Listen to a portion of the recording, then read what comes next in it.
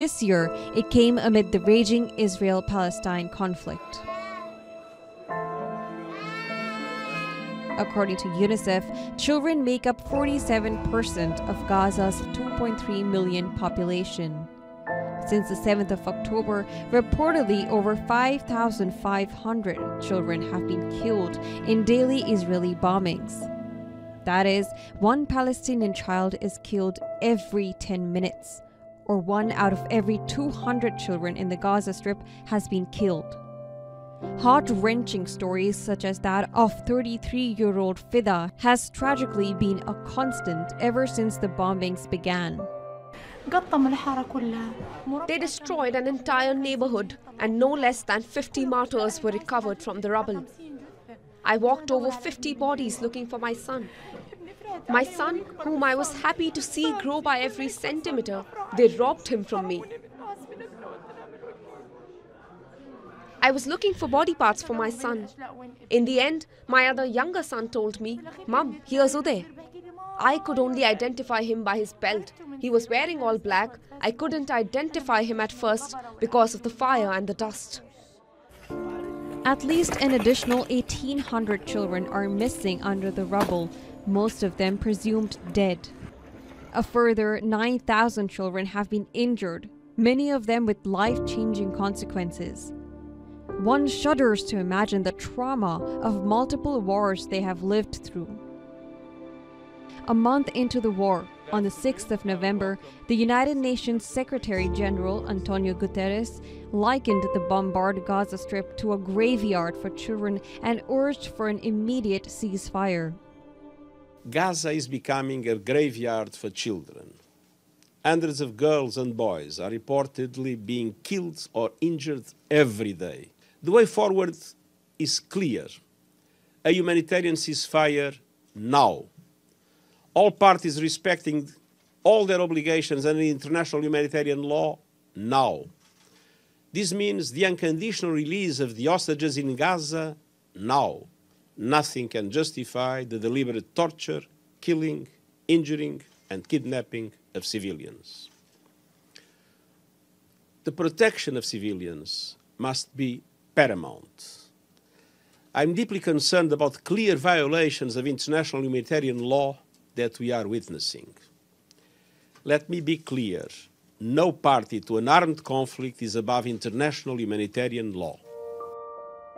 Apart from the daily attacks, Israel's total blockade on Gaza meant no food or water could enter Gaza territory. Gazans, especially children, found themselves at risk of dehydration and malnourishment, even though they were prioritized by their families for whatever little supplies available to them. For those lucky enough to survive these indiscriminate attacks, learning to survive without their family members could be a lifelong struggle. Reportedly, many more children have been killed in Gaza every day compared with Ukraine, Afghanistan, Iraq, and other conflict zones. Not that any reminder is needed, but a child, whether an Israeli or Palestinian, is a child and must be protected.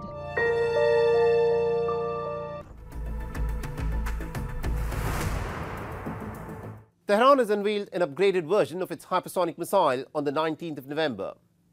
The Iranian show of strength has come on the heels of the heightened US military presence in the region and puts US's chief ally Israel, Iran's regional arch-enemy, well within its range. Now, Tehran claims that the new missile, Fatah II, is capable of evading the air defense systems with its hypersonic maneuvers, which is, of course, being interpreted as a veiled jibe at the rival Israel and also its many air defense systems. So how good is this new missile by Iran? Our next report gets you the details.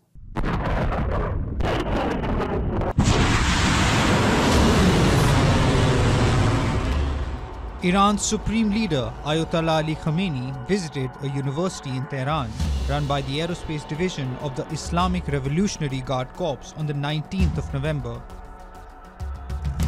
An array of arms was on display which included the upgraded version of the Fatah hypersonic missile named Fatah II. In June this year, Tehran had unveiled its first indigenously made hypersonic ballistic missile called Fatah, thereby joining a small club of countries including China and Russia. This exclusive club boasts of an arsenal with weapons capable of traveling long distances with strong maneuverability. Fatah 2 missile is a hypersonic glide vehicle or HGV, a projectile that glides to its target after the initial launch. What makes it far more destructive is substantially more maneuverability, compared to a ballistic warhead traveling in a more predictable arc pattern. Fatah 2 is capable of moving at a speed of up to Mach 15, which is equivalent to 5.1 kilometers per second. It has a range of 1400 kilometers. In June, the IRGC officials had said they planned to improve the range of hypersonic to 2000 kilometers, which would effectively bring Israel, Iran's arch-enemy, well within its range.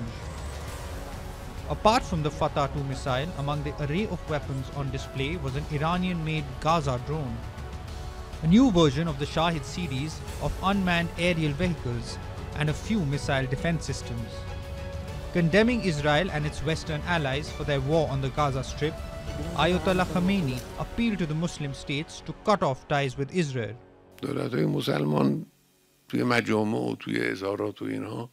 Some Muslim governments sometimes condemn the bombings in assemblies and statements and the like.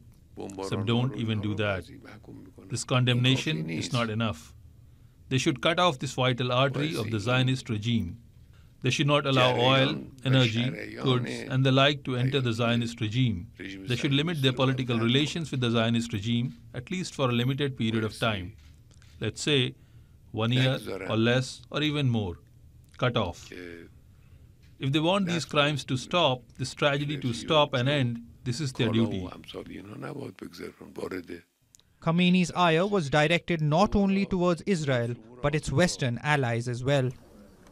Calling the Zionist regime a symbol of racism, he claimed that the Western backing for the nearly 2 months-long bombing of the enclave amounts to Western leaders' indulgence in racism.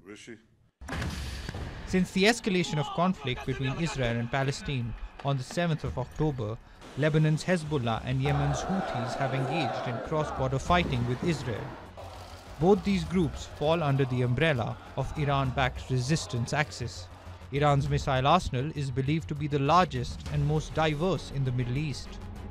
US General Kenneth F. McKenzie Jr., who retired as the head of US Central Command, claimed at the beginning of this year that Iran has over 3,000 ballistic missiles of various types, with some capable of reaching Tel Aviv. Another former State Department non-proliferation official, Mark Fitzpatrick, claimed that Iran has at least 9 ballistic missiles that could successfully carry and trigger a nuclear weapon to its target. Iran's investment in the past decade in improving the precision and lethality of its weapons has proved to be a potent threat to the US and its partner military forces in the region. Now, with the unveiling of Fatah 2, that threat has become all the more credible.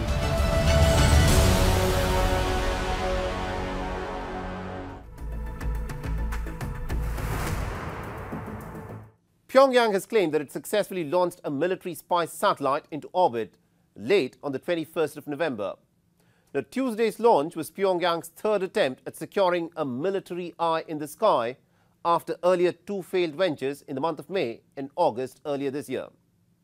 North Korean state media has claimed that within hours of the launch, the North Korean leader Kim Jong-un reviewed images of the American military bases in Guam.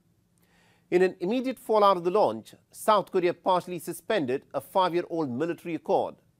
In retaliation, North Korea fully suspended the deal and has also beefed up its security at the borders. Our next report gets more details. Heralding a new era of space power, Pyongyang on Wednesday claimed to have put its first spy satellite into orbit and vowed further satellite launches and even a nuclear test next year.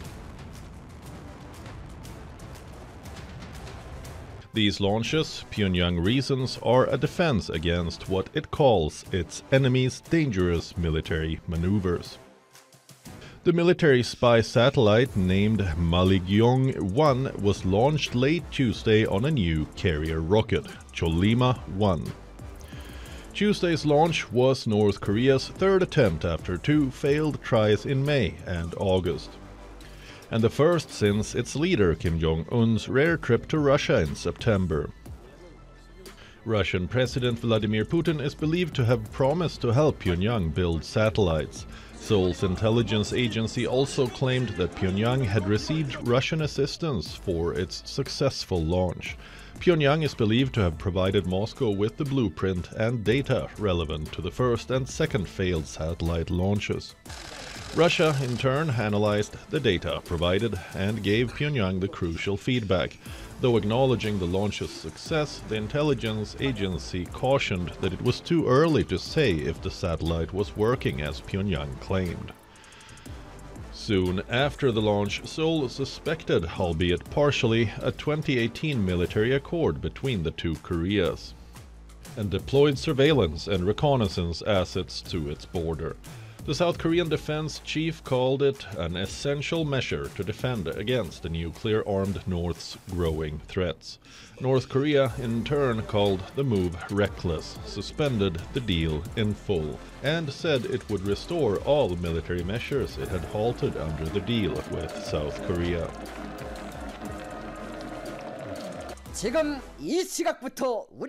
From now on, our army will not be restricted by the 9.19 North-South Korea military agreement. We will withdraw the military actions that were taken to prevent military tension and conflict everywhere, including the ground, sea and air. Also, we will forward deploy more powerful armed forces and new type military equipment in the region along the military demarcation line. About a fifth of all satellites launched belongs to the military and are used primarily for spying purposes. Though every major country has a military satellite, the US, China and Russia are perched on the top three positions, with 239, 140 and 105 military satellites respectively. North Korea's official Korean Central Television, or KCTV, said that the military spy satellite will formally start its reconnaissance mission from the 1st of December after finishing 7 to 10 days of fine-tuning process, though adding that it was already transmitting images. Successfully putting a spy satellite into orbit would improve North Korea's intelligence gathering capabilities, particularly over South Korea. Additionally, it would provide crucial data in any military conflict, enabling Pyongyang to target its enemy's position a whole lot better. The launch appears to have kicked off a space race on the Korean peninsula, with Seoul planning to launch its first spy satellite via a SpaceX rocket later this month. Will Pyongyang's military spy satellite launch prove to be a harbinger of things to come? Well, the early signs are rather ominous.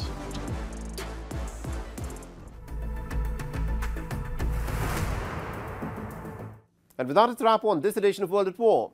And if you want to reach out to me with any comments, feedback or suggestions, please feel free to do so on the ID that you're seeing on your screens.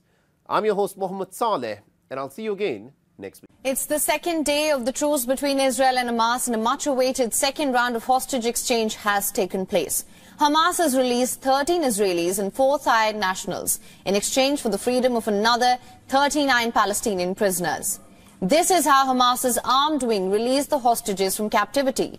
The hostages were handed over to the Red Cross for safe passage into Israel. Bye now. Goodbye. Welcome. Goodbye. Keep waiting.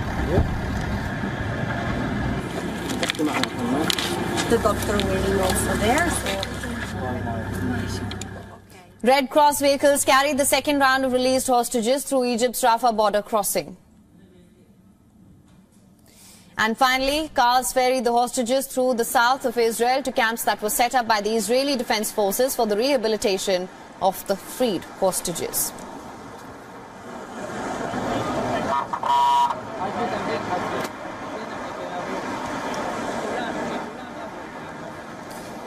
Some of the 13 Israelis and 4 Thai nationals released from Hamas captivity arrived at the Sheba Medical Center in Israel today. Black vans carrying the released hostages arrived at the hospital under tight security. The entire exchange, it's being monitored by Prime Minister Benjamin Netanyahu. Netanyahu has been monitoring the exchange process since yesterday.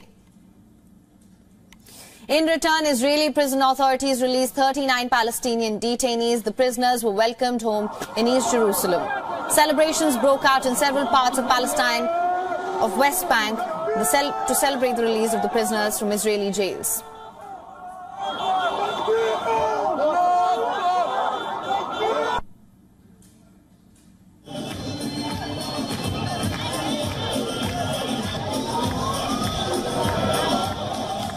But the second hostage prisoner exchange took several hours to materialize. Hamas delayed the second release yesterday, claiming that Israel had failed to comply with the preset terms regarding the entry of relief trucks into northern Gaza. Disagreement over the criteria for releasing prisoners also led to the delay. Hamas decided to continue the temporary truce only after Egypt and Qatar assured that Israel, it would abide by all the agreed terms.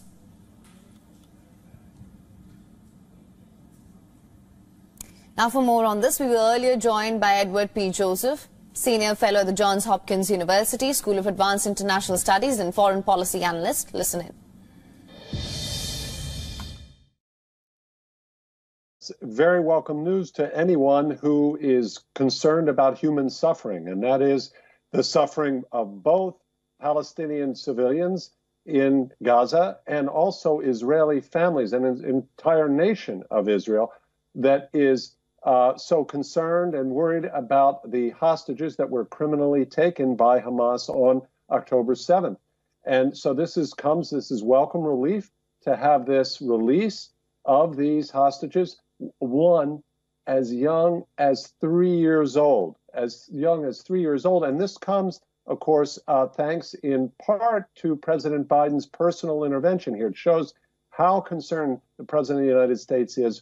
President Biden spoke with the Emir of Qatar this morning to ensure that the prepared and arranged hostage release, the exchange, the release of Palestinian prisoners, and the release of the Israeli hostages criminally seized, abducted there from Israel on October 7th would proceed, and indeed it did. And this gives some momentum and some hope that there will be a further truce and that is calm for Palestinian civilians, increased humanitarian aid for Palestinian civilians, and of course, further release of Israeli hostages and internationals that have nothing to do with this conflict, including those Thai civilians who were released. Please. For more on this, we're now being joined by Alan Burstein. Mr. Burstein is an assistant professor and an Israel Institute fellow at Department of Political Science at the University of California. Sir, thank you so much for joining us on the show. Thank you for having me. Good morning. Mr. Burstein, of course, the second batch of hostages have been released. Palestinian prisoners have been freed as well. This is the second day of the truce. 2 more days to go in this 4-day truce. How do you see things materializing going forward? We've, of course, seen some delays already. There has been some back and forth as well. First, we saw the delay in when the truce would start. Then we saw the delay when it came through the second batch of the hostage release. What's your take on how things will unfold going forward? I expect that the deal will actually be completed within the 4 days. Both sides have a vested interest in completing the deal. Hamas desperately needs the 4-day truce in order to regroup and wants to show Palestinians that the attack on October 7th was worth it and they're managing to free Palestinian prisoners. In turn, Israel desperately needs the release of hostages also to show that they're actually achieving something in the war so far. So both sides have a vested interest, despite all the problems, and specifically that we saw today. Both sides will probably complete the deal. I'm not saying that it's going to go smoothly. Both sides deeply mistrust each other, and negotiating teams are working with Israel, Qatar, and Egypt throughout the night right now in order to try to figure out how they are going to make sure that the following day Hamas does not again say that Israel is violating the deal, or that Israel does not say that Hamas is violating the deal. So they're both trying to work on that right now, because both sides really do have a vested interest in it, at least the 4 days coming through. Right, Mr. Burstein, of course, we spoke of Qatar and Egypt as well. The hope here is that this truce can be extended beyond the agreed on 4 days. Do you think that is likely to happen? So again, I think each side has an interest in that happening. Hamas sent indications today through Egypt that it has managed to, quote unquote, find 10 or 20 other hostages that fit the criteria being either women or minors under the age of 19 that can be released. And according to the initial deal, if Hamas releases upwards of 10 hostages, Israeli hostages, per day, it can buy itself, so to speak, another day of truce. So they are indicating that they are interested in trying to get that be the case. I'm not sure that they actually will, but again, I think both sides really have an interest in that happening. So Hamas is indicating that they might. I suspect that what may happen is on day 4, Hamas may say they can make that happen, but they need another day or two in order to ensure that. So then Israel's going to be faced with a dilemma. Is it going to continue the fighting right now or wait another day or two? Hamas is going to try to draw out the truce as much as possible, but I do think that it is likely that both sides will try to extend the truce by at least a day or two. I'm not sure if they trust each other to make it work, but I think they will both try. Right, Ms. Burstein, of course, we've also seen an uproar against Israeli Prime Minister Benjamin Netanyahu. What do you think? How is this going to play out back at home for Benjamin Netanyahu? So Israel's political system has been in very big turmoil for the last year before the war. Netanyahu's position was a very, very right-wing government, and there were the biggest protests Israel's ever seen out in the streets. Then there was this war, and this is really damaging the image of Netanyahu because he has sold himself for the last 16 years as Israel's Mr. Security, as the one who will bring security, will bring defense. And then in come the greatest tragedy that befell Israel in 50 years under his watch, and all the years that he has not actually taken out Hamas like he promised that he would. So his position is very, very precarious. Right now, though, it tends to happen in most countries when there's a war. So most people say, okay, but deal with the disputes later. Don't actually go against the government now.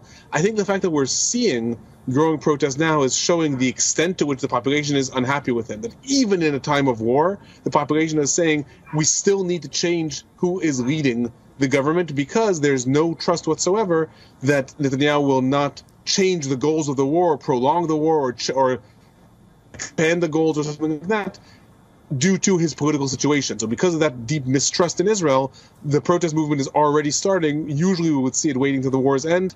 Here we're seeing already brewing underground. All right. Well, Professor Burstein, thank you so much for joining us on World DNA with your insights on this. Thank you. Now we're starting with all the updates on the hostage-prisoner swap. Emotional scenes were unfolding as Israeli children and women held captive by Hamas militants in Gaza for a grueling 49 days were released and finally reunited with their families under Qatar and Egypt as well as US brokered deal. Israeli families welcomed the second group of hostages after Hamas had delayed the release by several hours earlier, accusing Israel of violating the terms of the truce deal. The last-minute delay created a tense standoff but ultimately went through after international mediation efforts. One can only imagine the plight of the families that have been waiting for the hostages to come back home. Emily Hand had her 9th birthday as a hostage in Gaza, the day before she was reunited with her father, who initially believed she'd been killed in the devastating attack by Hamas gunmen on southern Israel last month. You can see these visuals on your screens right now. Rounding the corner of a hospital corridor, 9-year-old Ohad Ran, hurling himself into the arms of his father after being held by militants in Gaza for nearly 7 weeks. The young boy who spent his 9th birthday as a hostage in Gaza was among 4 children freed from captivity.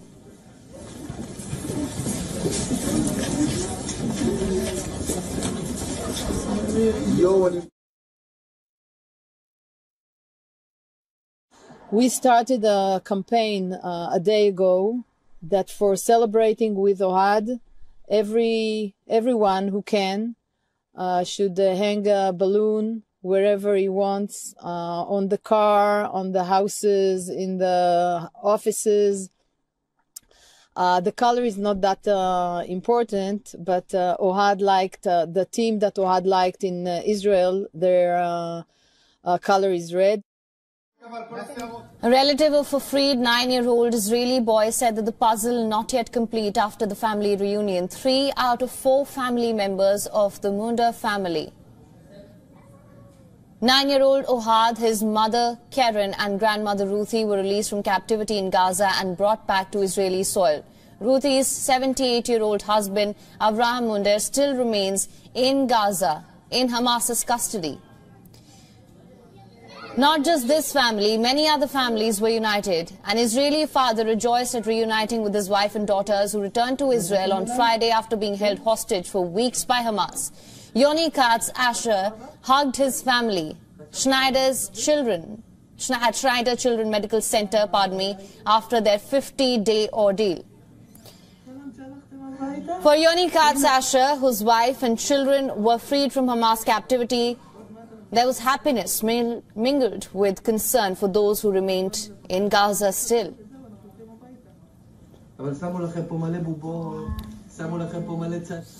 Others echoed that sentiment, among them Adva and Elon, the grandchildren of 85-year-old Yafa Adar as well.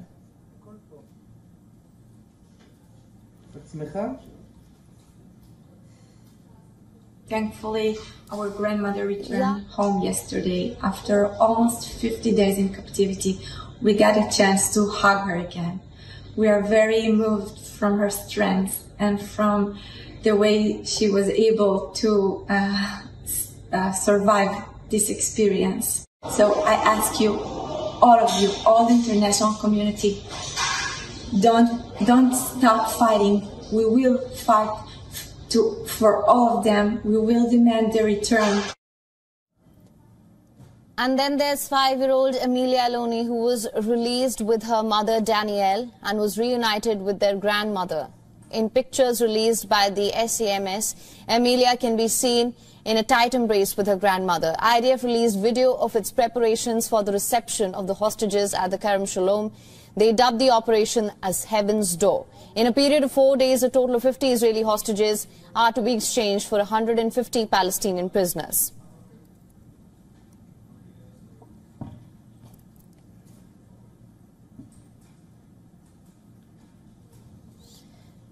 It's the second day of the truce between Israel and Hamas, and a much-awaited second round of hostage exchange has taken place. Hamas released 13 Israelis and 4 Thai hostages in exchange for the freedom of another 39 Palestinian prisoners. This is how Hamas's armed wing released the hostages from captivity. The hostages were handed over to the Red Cross for safe passage into Israel. Bye now. Goodbye. Wake up. Goodbye. Keep waiting. The doctor waiting also. Red Cross vehicles carried the second round of released hostages through Egypt's Rafah border crossing.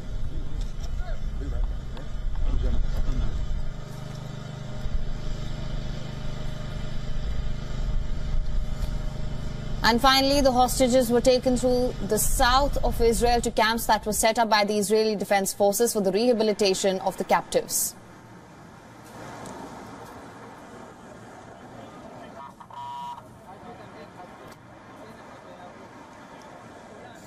The entire exchange of hostages was monitored by Prime Minister Benjamin Netanyahu. Netanyahu has been monitoring the exchange since yesterday.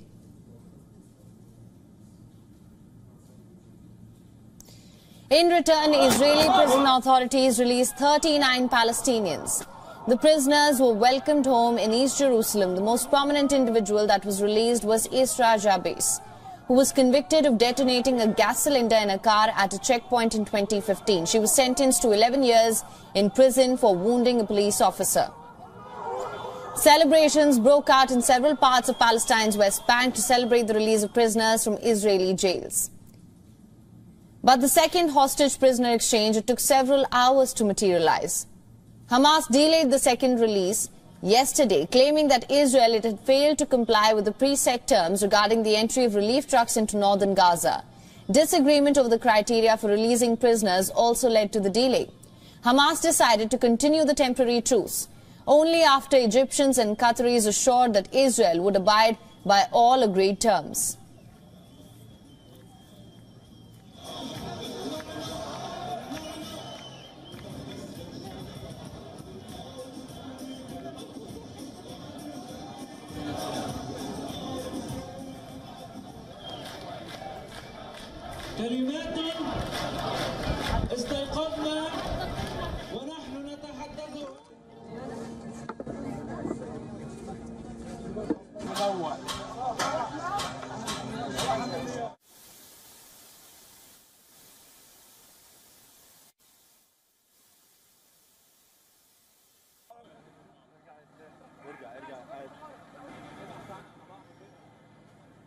Now, as the temporary truce begins to settle in with the exchange of hostages and prisoners, protests too continue to flare up in Israel for the speedy release of all hostages. Thousands gathered at the Hostages Square in Tel Aviv at a massive rally in support of the hostages. The march was spearheaded by women from Tel Aviv's Habima Square to Hostages Square. Singers shared the stage with parents of the hostages as they held up images of the captives. Chants for the freedom of hostages filled the air around the protest site.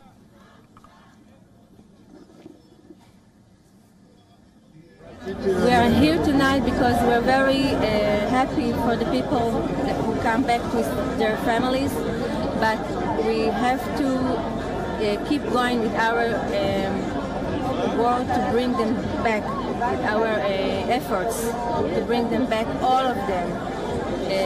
It's only the beginning.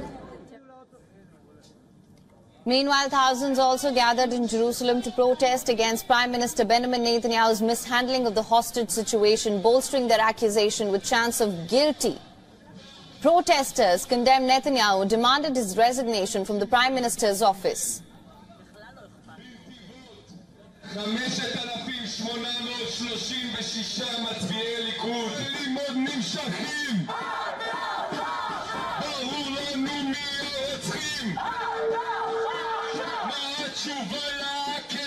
Benjamin Netanyahu, the current Prime Minister of Israel, to leave his job because he's the one responsible for the October 7th disaster, the biggest one we had in the history of Israel, where 400 people were murdered and babies, women and children were kidnapped, raped and burned to death. We need him to go. He's responsible. We need him to go now, yesterday. Emotional scenes were unfolding as Israeli children and women held captive by Hamas militants in Gaza for a grueling 49 days were released and finally reunited with their families under a Qatar, Egyptian and US brokered deal.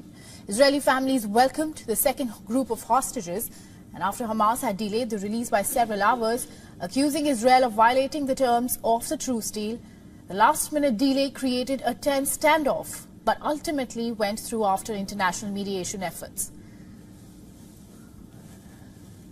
Emily Hand had her 9th birthday as a hostage in Gaza the day before she was reunited with her father, who initially believed she had been killed in the devastating attack by Hamas gunmen on southern Israel last month.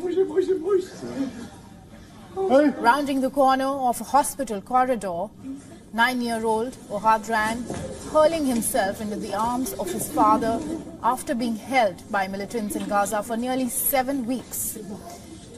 The young boy who spent his 9th birthday as a hostage in Gaza was among 4 young children freed from captivity.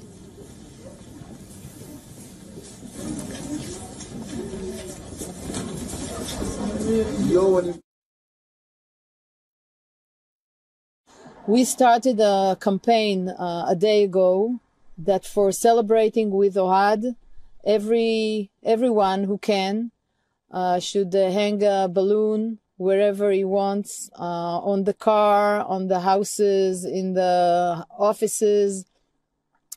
The color is not that important, but Ohad liked, the team that Ohad liked in Israel, their color is red. A relative of freed 9-year-old Israeli boy said that the puzzle not yet complete after family reunion. 3 out of 4 family members of the Munda family, 9-year-old Ohad, his mother Karen and grandmother Ruthie, were released from captivity in Gaza and brought back to the Israeli soil. Ruthie's 78-year-old husband, Avraham Munda, still remains in Gaza in Hamas's custody. Oh, it was it's an emotional roller coaster because, of course, we feel tremendous happiness that we got reunited with three of our families, family members. My Aunt Ruth just came back yesterday together with Karen, her daughter, and her grandson Ohad, who is 9 years old. But it's a mixed emotion moment because also my uncle Abraham is still there and we don't have any information about his well-being. Now, not just this family, many other families were united. An Israeli father rejoiced at reuniting with his wife and daughters who returned to Israel on Friday after being held hostage for weeks by Hamas. Yoni Katz hugged his family at the Children's Medical Center after the 50-day ordeal. הנה, עכשיו החלום מתגשם, אנחנו בבית, זהו, אנחנו עוד מעט הולכים לבית שלנו. עוד מעט אנחנו חוזרים לבית שלנו. אנחנו רק באנו לפה שהרופא יבדוק אותנו וזהו, אנחנו הולכים הביתה.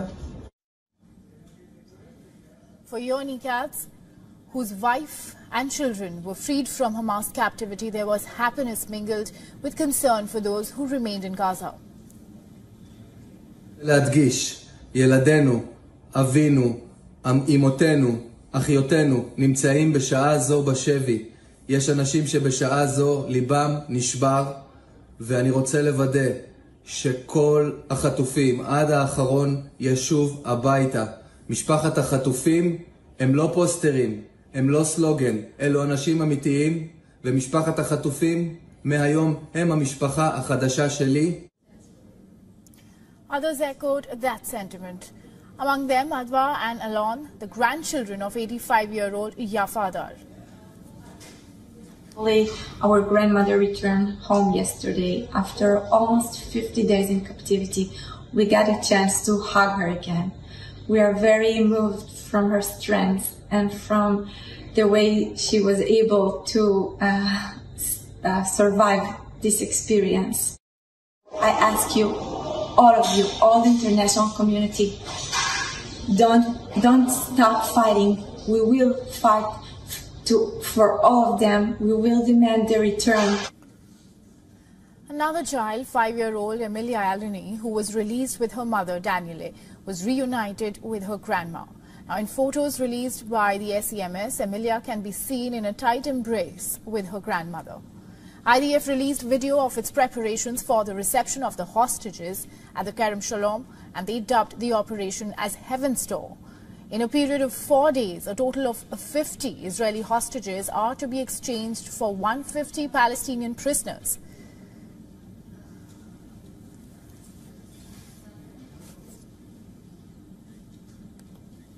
It's the second day of the truce between Israel and Hamas, and a much-awaited second round of hostage exchange has taken place. Hamas has released 13 Israeli and 4 Thai hostages in exchange for the freedom of another 39 Palestinian prisoners and detainees. This is how Hamas's armed wing released the hostages from captivity. The hostages were handed over to the Red Cross for safe passage into Israel. Bye now. Goodbye. Wake up. Good waiting. The doctor waiting also there, so... Okay. Okay. The Red Cross vehicles carried the second round of the released hostages through Egypt's Rafah border crossing.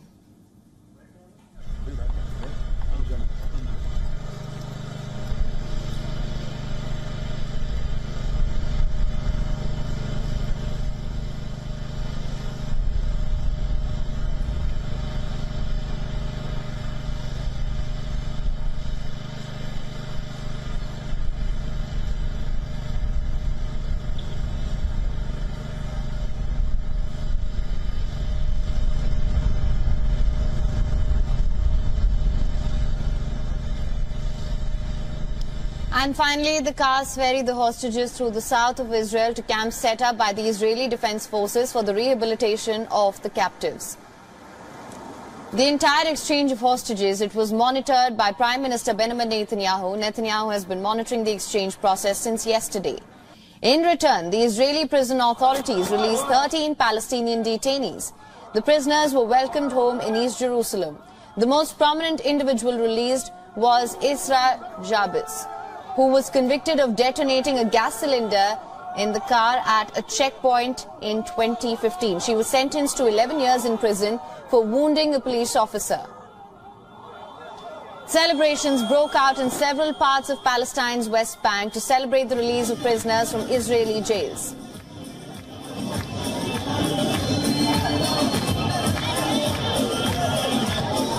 But the second hostage prisoner exchange took several hours to materialize. Hamas delayed the second release yesterday, claiming that Israel had failed to comply with the preset terms regarding the entry of relief trucks into northern Gaza. Disagreement over the criteria for releasing prisoners also led to the delay. Hamas decided to continue the temporary truce only after Egyptians and Qataris assured that Israel would abide by all of the agreed terms.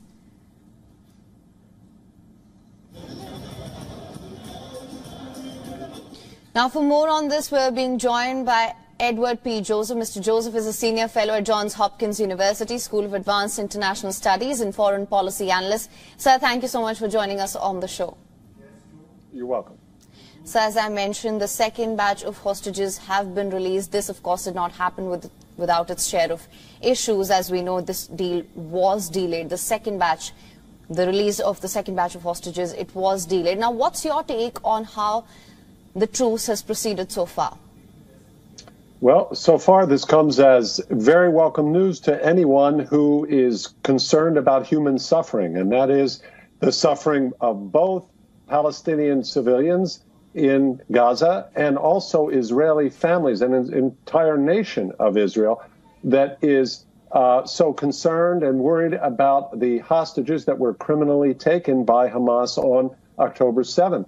And so this is welcome relief to have this release of these hostages, one as young as 3 years old, And this comes, of course, thanks in part to President Biden's personal intervention here. It shows how concerned the President of the United States is.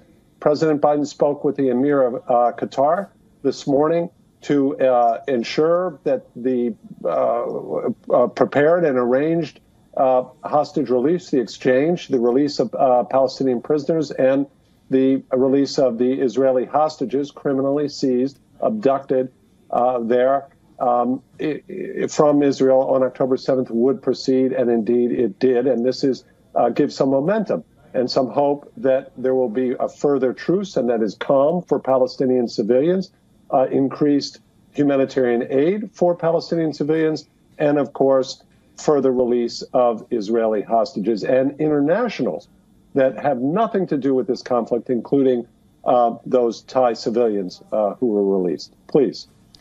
Right, sir, absolutely. That being said, despite there being some concrete progress in this war, on ground, uproar and protests have continued. We've seen there's a lot of agitation still.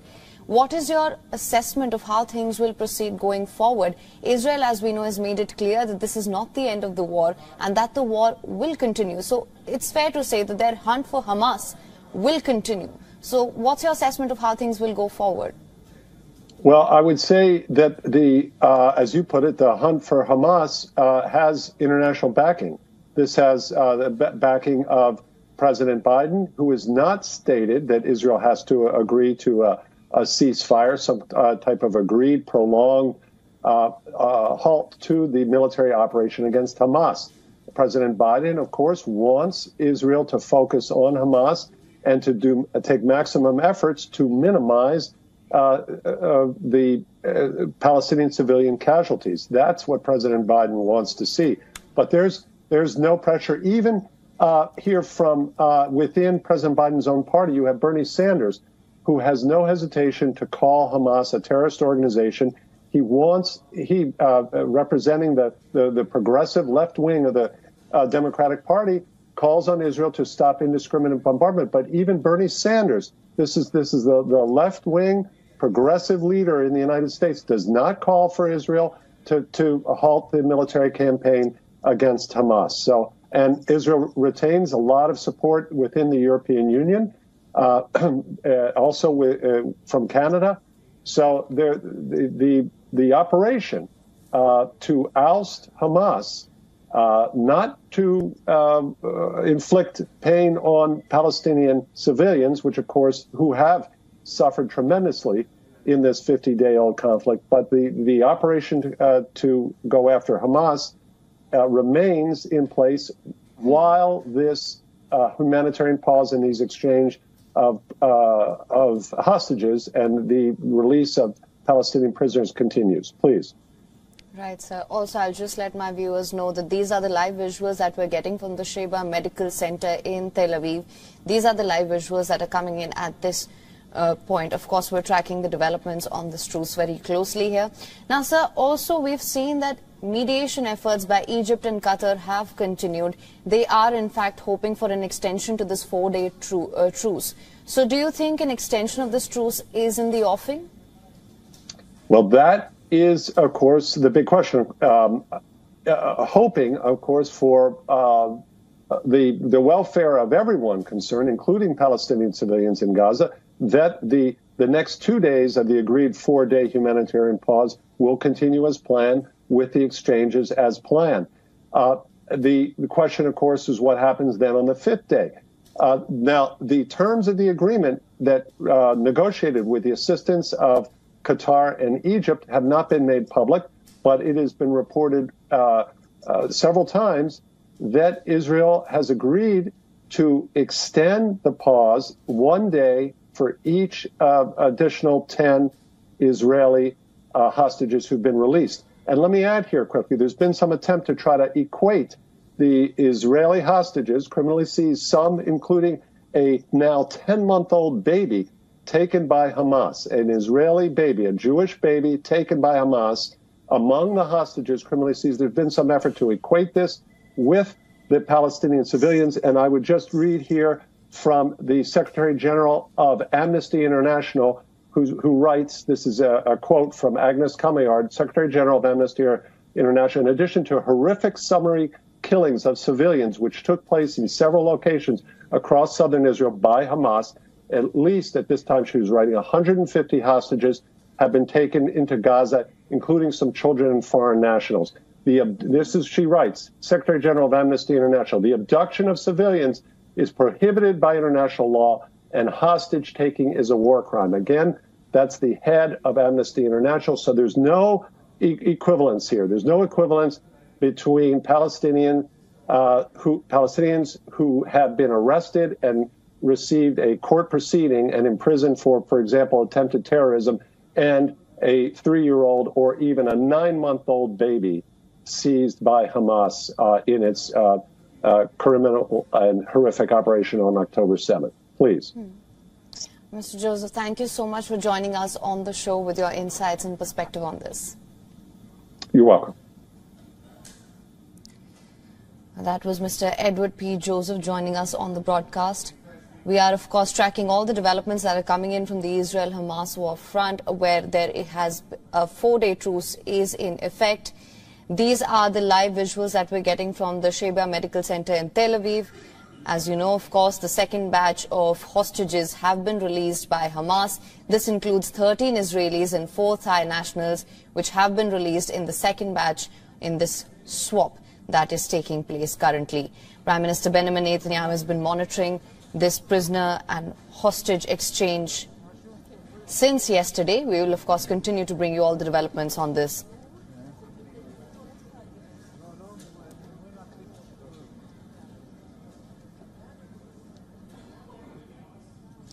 These are the live visuals that we're getting in right now from Sheba Medical Center. Of course, we'll keep bringing you the live visuals from Tel Aviv, Israel.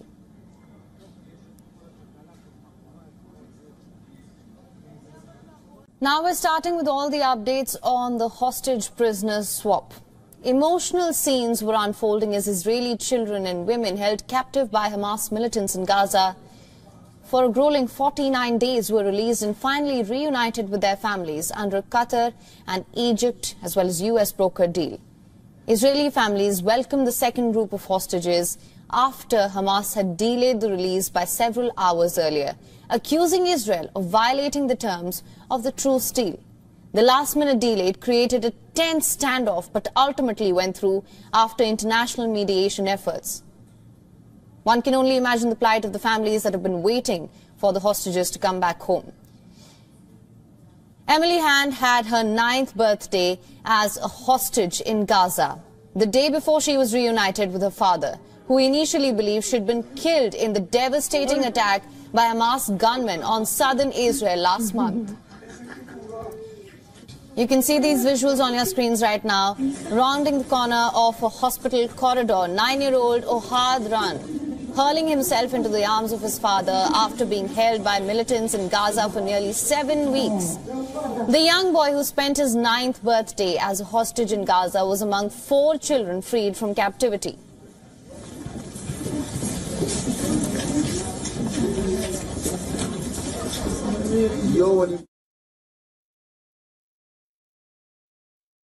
We started a campaign a day ago that for celebrating with Ohad, everyone who can should hang a balloon wherever he wants, on the car, on the houses, in the offices.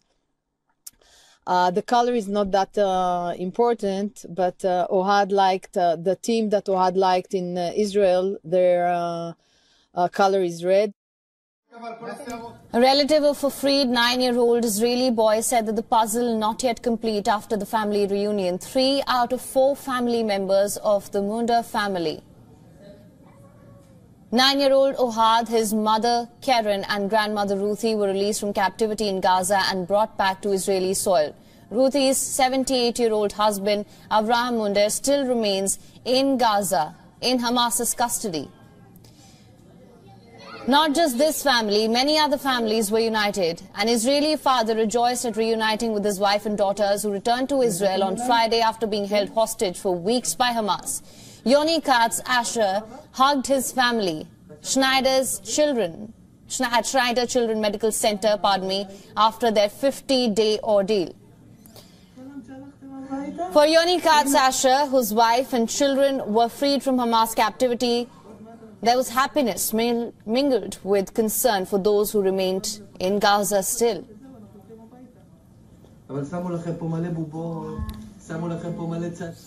Others echoed that sentiment, among them Adva and Elon, the grandchildren of 85-year-old Yafa Adar as well.